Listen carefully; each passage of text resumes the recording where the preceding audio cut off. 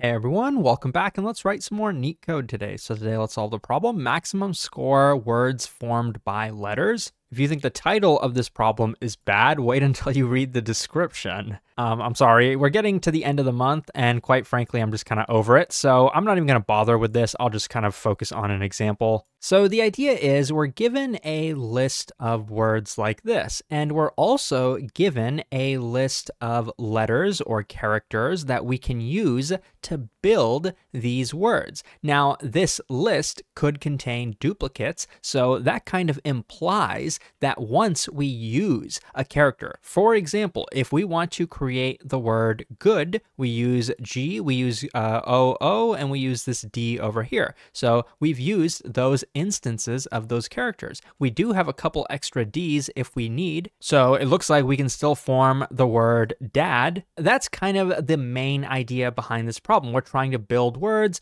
given these characters, and at some point we can kind of choose, like obviously we have a limited number of characters, so we can't build every single word. In the description below, they show one possibility is we create the word dad and dog. Another possibility is we create the word dad and good. And so what we want to do is return the maximum score that we can get from words that we can form. So it's our choice which words we want to form, and all we're trying to do is maximize that score. Now, how do we calculate that score? Well, it would be easy if each word had a score assigned to it, right? Well, unfortunately, it's not that easy. Or is it? Think about this. The score of a word such as dog is determined by the score of each individual letter. So D has a particular score associated with it, so does O, so does G. Now those scores are given in the third parameter called the score array.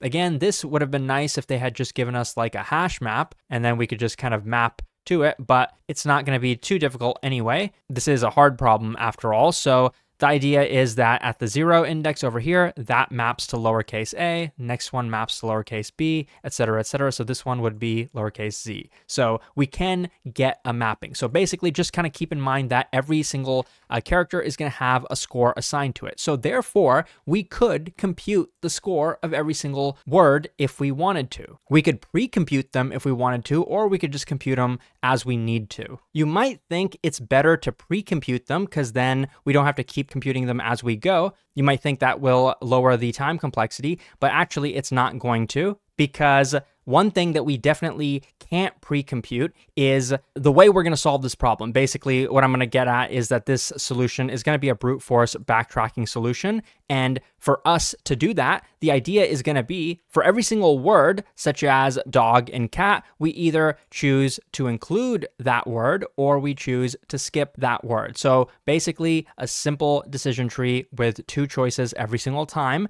The only catch is going to be that sometimes we might not be able to form a certain word. For example, we can form the word dog, that's okay. We could also skip the word dog if we wanted to, but we can't really form the word cat. We don't have a single T in the input of letters. So can't form cat here, and also can't form cat here either. How would we know that though? How do we know we can't form the word cat? Well, basically, we would just check, do we have enough C characters that are available to us, like in this thing? Do we have enough A characters? Do we have enough T characters? And generally, the easiest way to do that is going to be to take letters and convert it into a hash map so we can get the quantity of each character. So we know we have a few A's, a few D's, etc., etc. And then we're going to do the exact same thing for cat, this word. We're going to get the quantity or frequency of every single character, and then it'll be pretty easy for us just to check, do we have enough C's? Do we have enough A's? Do we have enough T's?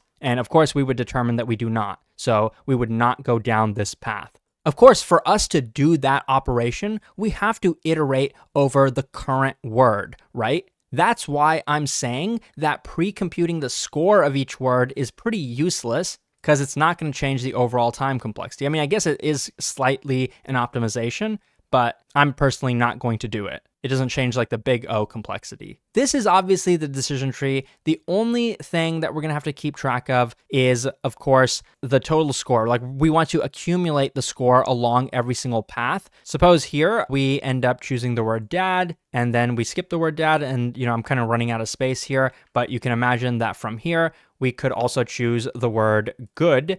We would find that this is the path that leads to the maximum. We'd find that there is another path down here that creates dad and dog, but the score that's going to be returned from this path and the score from this path, which one's the maximum? It's going to be this one. So basically, this is a relatively textbook backtracking problem. One last thing that we are going to keep track of, obviously, when we use characters in this set of letters, again, remember that we're going to convert this into a hash map of letters. So we have the frequency or quantity of each one of them. And as we do that, as we create the word dog, we're going to update that hash map as we go so that we know we have fewer remaining characters. And then when we return from there, we're going to clean that up. We're going to clean up that hash map and say, okay, now we no longer are using the word dog, and we are going down this path where we skipped the word dog. So we actually have all characters available to us. So just a bunch of bookkeeping to do in this problem. But otherwise, it's nothing crazy.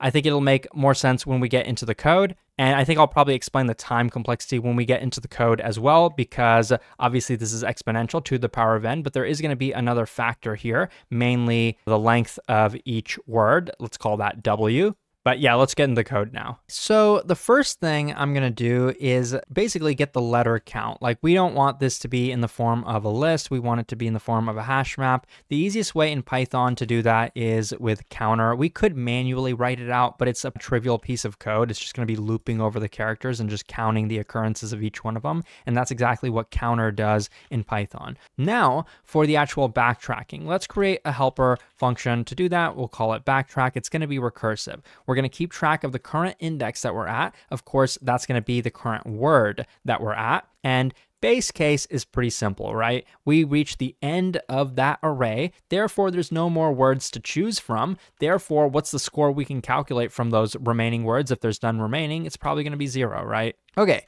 now for the two cases. We usually start when we skip the word, and then the other case is where we include the word when possible. We're not always going to be able to include every word, so just keep that in mind. First of all, when we skip, it's pretty easy. We're just going to go to the next index. We don't include a word, so there's no score added here, and we can just set this initially to our result. We're trying to maximize the result, remember? So we either can skip or we can include. We're not going to total those up. We're going to take the max of that, and then we're going to return that. Okay, now how do we know if we can include the current word? Well, I'm actually going to create a helper function for that because it's otherwise going to be a bunch of messy code. So I'm going to call this helper function, can we form the current word, words at index I, given the current available letters? Can we do that? So I'm going to define this helper function up above here. So same name and same parameters. So given a word and given the letter count, let's see if we can form the word. First things first, let's call counter on the given word. Isn't Python such a beautiful language? We don't even have to write out that code. So now we have the word count, the occurrences of each character in that individual word. And now for every single character in that word, we want to know, does the count of that character ever exceed what is available to us? If it ever does, we can go ahead and return false, because of course we know at that point we definitely cannot form that word. Now, if that never executes, then we know we can form that word. So pretty easy helper function here. And now within this if statement down here, what we ultimately want to do, the recursive call is ultimately going to be this: call backtrack on, you guessed it, I plus 1. Okay, so this looks the exact same as up above. So how is this any different? Well, first of all, we have to make sure to update letter count before we make this recursive call. We have to say this: for every single character in the input word, let's decrement the count of it from letter count. So for this character, decrement that guy by 1 before we execute the recursive call. Now, after we execute the recursive call, we're no longer including that word. So we kind of want to reverse what we just did here. We want to reverse that. So we're going to copy and paste this, and we're going to reverse it. We're just going to change the minus to a plus. Pretty easy, right? Just cleaning up the mess that we made earlier. Okay, but down here, we're forgetting something. First of all, of course, we want to maximize the result. So we want to say result is equal to this and the maximum of this down here. But we're still missing something, believe it or not. If we include a word, shouldn't that count towards our score? The way we've coded this up currently, the result is always going to be 0. We're not ever increasing the result from either of these. So here, I'm going to say, get the score of the current word at index I and add that to the result of the recursive call, and then compare this with the result, take the maximum of those two and set it to the result over here. That's all that we want to do. So we're actually finished with this function now, and I'm going to show you how we're going to call it down here. We're going to call backtrack and starting at index 0, of course. And the only thing left for us to do is basically calculate the score of a given word. I'm pretty sure you can probably do that by yourself, but if you can't, I'll go ahead and show you. Defining get score given a word. So our result, which is the score of the word, of course, is what we're going to calculate and return. And to do that, we just want to go through every single character in the word, because we know that every single character has an individual score. We can calculate that score by saying get the ASCII value of this character and subtract the ASCII value of lowercase a. So this will basically create a mapping. Lowercase a will map to 0, of course, right? Because if this was lowercase a, then it's going to be 0. Lowercase b has an ASCII value of 1 greater than this one. So that's going to map to 1. And of course, z would map to 25. So basically, this is just a mapping. And then that will tell us the index to look at in the score array. Remember, this was given to us as a parameter up above. And then so that is just going to be added to the result, if I can type correctly. And there you go. This is the entire code, unless I have a bug somewhere. Let's go ahead and run it. And of course I had a bug, and maybe you actually caught it. So why would we compare a count to a hash map? I guess I was going too fast for my own good here. We should have a little C. And now let's run it. As you can see on the left, it works. It seems to be pretty efficient. Let's actually talk about the time complexity for just a second. Obviously, like the backtracking, this is going to be called 2 to the power of n times, where let's say n is the length of the word's array. But what exactly is happening inside of here? There's 3 things. We have a loop here that's looping over a word. We're looping over a word a second time. And then what's happening inside of this can form word? Looks like we are looping over the word a couple times. Now, it doesn't matter if we loop over the word 3 times, 4 times, or 5 times, because that's a constant number. We're doing it a constant number of times. So really, we're taking this and multiplying it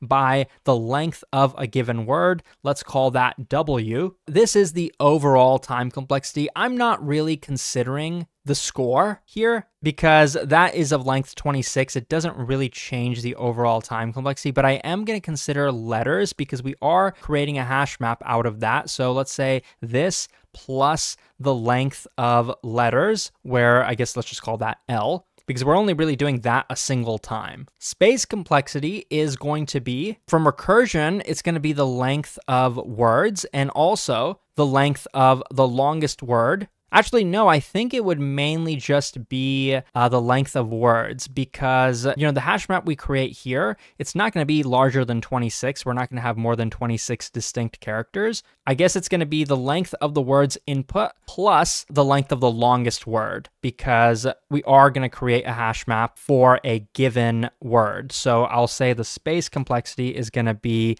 n plus w, where n is the length of words and w is the length of the longest word, or maybe the average word. If you found this helpful, consider checking out Leetcode.io. Thanks for watching, and I'll see you soon.